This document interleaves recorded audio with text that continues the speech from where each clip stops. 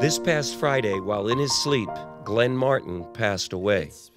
He is the grandson of Alice McGovern, son of Mary Alice Martin, brother of Nicholas Martin, and a very close family of aunts, uncles, and cousins.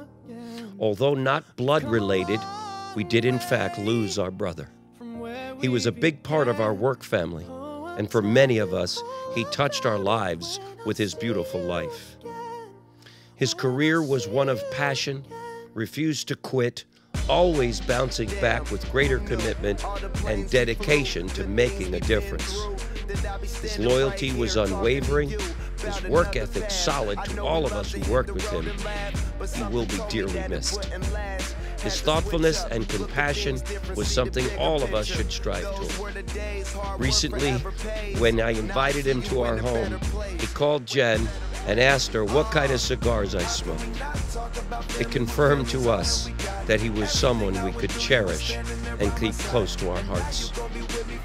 The struggle for all of us is why, at such a young age, none of us have all the answers, but we all have the ability to remember his short and impactful life and be inspired by it. In an effort to honor Glenn Martin, I have mentioned to all of you our desire to dedicate the VIP Celebrity Lounge and rename it the Glenn Martin VIP Lounge. We will also be having a portrait made of him to be displayed here at GigAc, so he is forever remembered in our hearts. Let's all live each day to the fullest in memory of Glenn Martin. Without you, my friend, and I'll tell Glenn Martin was a great guy. We know that. He was giving, he was thoughtful, and he was kind. We differed on baseball, but I admired how passionate he was about his Yankees. But what I connected with most was Glenn's determination and persistence. Like me, Glenn made mistakes and missed things, but always learned and grew. He always regrouped and charged forward. He worked hard to share his spirit with those around him. He cared about people, and he enjoyed watching them grow. He cared about clients and knew how important our work is to families. At 28, losing Glenn Martin is awful and inexplicable.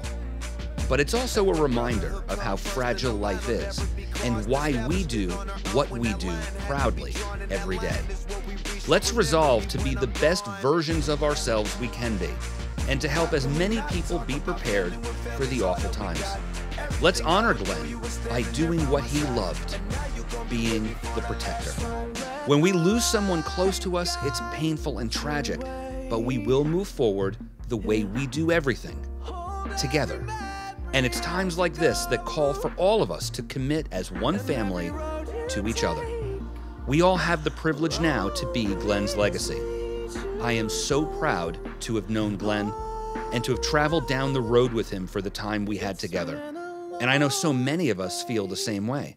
Glenn's legacy will be the success, growth, and impact we all make on the world because we were blessed to be part of his amazing life. From our first conversation, I knew Glenn Martin was going to be a special person. At the time, I didn't know how special he would be. Ironically, that conversation happened over the phone and was not a normal face-to-face introduction. In our phone call, as I was bringing him into AIL, one of the things I noticed on his resume was that he was a football player. Myself also being an athlete, to gauge his competitiveness, I asked Glenn if we were to line up one-on-one in an Oklahoma drill, who would win. Without hesitation, he declared he would win, without a doubt. Looking at his resume, I wasn't able to gauge the stature of Glenn, which is a 6'2", 285 pounds of straight teddy bear. I also wasn't able to gauge the character of this man, his mentality, or how much he would change my life. To me, the true measure of an individual is determined by what you can't measure, the intangibles.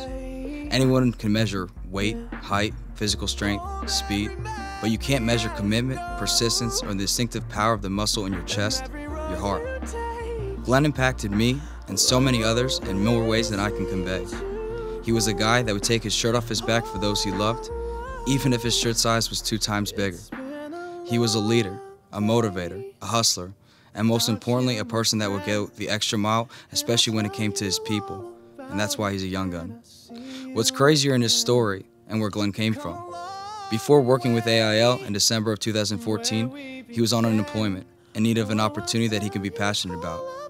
With his mindset and his determination to succeed, he came into an opportunity where he not only changed the lives of the families he protected, but the people he surrounded himself with on a daily basis, including myself. Glenn, your desire to succeed was contagious, your mindset unmatchable, your work ethic untouchable, and your heart was made of pure gold. Thank you for being the friend, leader, motivator, colleague, competitor, and brother that you were. Hammer, although you're not here with me physically, I feel your presence with me everywhere I go. Continue to guide me and give me the strength of your heart. I love you, and I'm going to miss you so much, brother. Until I see you again. It's been a long day without you, my friend, and I'll tell you all about it when I see you again.